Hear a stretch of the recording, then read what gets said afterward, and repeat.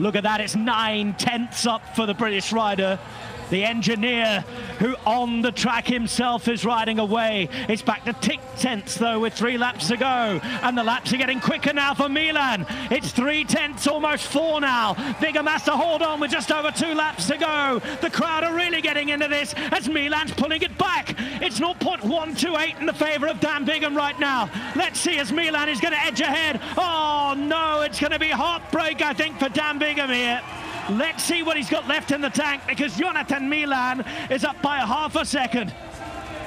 Drama going into the final lap. Bigham looked really good, but Jonathan Milan has saved his best for last. Into the final lap. Bigham now is losing pace, and Jonathan Milan is going to be the European champion in the individual pursuit. It's a 4:03.744 for Jonathan Milan with a sensational ride, who left it to the final kilo, but really put the hammer down. And after a solid effort for Dan Bigham, he has to settle for silver. Wow, we've had some very entertaining individual pursuit finals. This is what I love to see.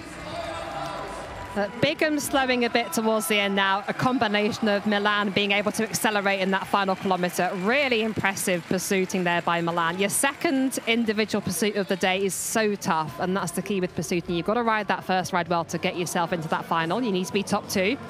Then you've got to do the whole thing all over again just a few hours later, which is nowhere near enough time to recover. Italy right up there and taking that European title, and well, for Dan Bigham it was so close to being individual. At least we know he's a world champion in the team pursuit. Yeah. Of course he's been the hour record holder, but this would have been a huge moment racing in his career, taking an individual title. Yeah, of course it would have been, but also, you know, it's not a bad thing to get the odd silver here and there. You know, it's going to keep him hungry. He's spoken about how much he's the rivalry between GB and the Italians going into this Olympic cycle is really hotting up, and of course he works with Ghana because of his role at Ineos, so it's all very interesting. But yeah, another win for Italy against GB. In a roundabout way, Italy benefiting from his own knowledge and very research as well. It's a really intriguing backstory. But the delight on the night goes to Jonathan Milan.